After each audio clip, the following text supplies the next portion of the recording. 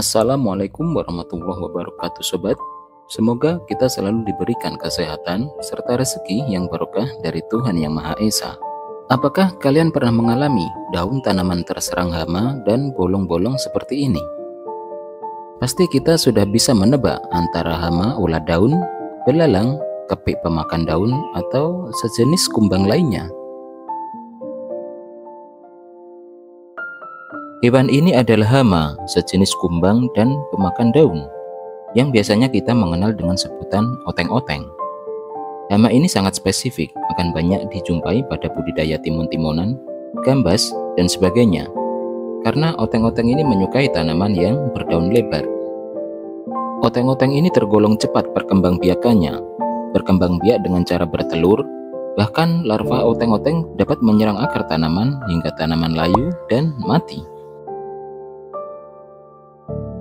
Oteng-oteng dewasa juga memakan daun hingga batang daun. Serangan yang parah juga dapat menyebabkan tanaman hingga mati. Video ini menunjukkan aktivitas oteng-oteng pada daun tanaman gambas.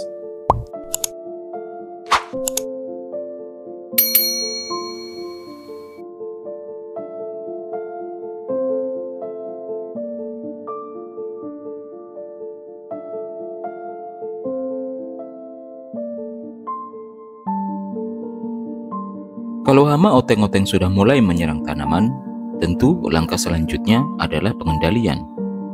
Insektisida dengan bahan aktif imidakloprid ini tergolong ampuh untuk membasmi hama oteng-oteng.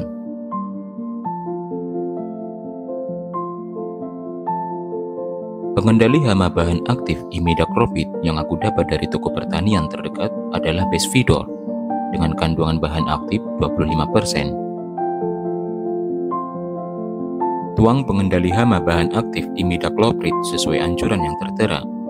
Kocok terlebih dahulu agar larut, dan pengendali hama ini siap untuk digunakan.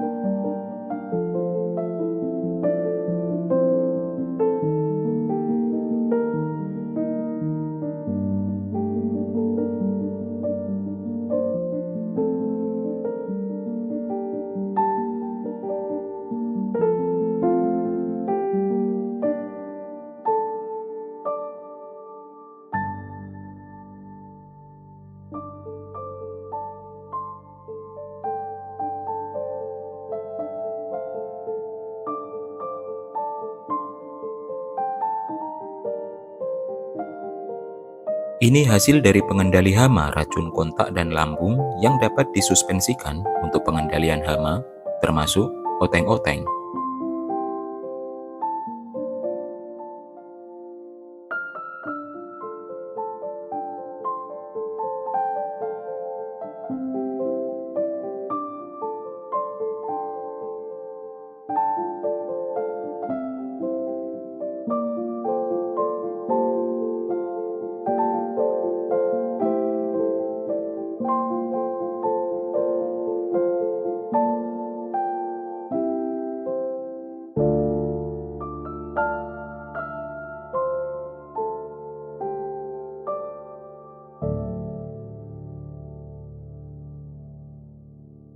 Terima kasih sudah menonton. Terima kasih juga yang telah menyempatkan subscribe, komen, serta share video ini.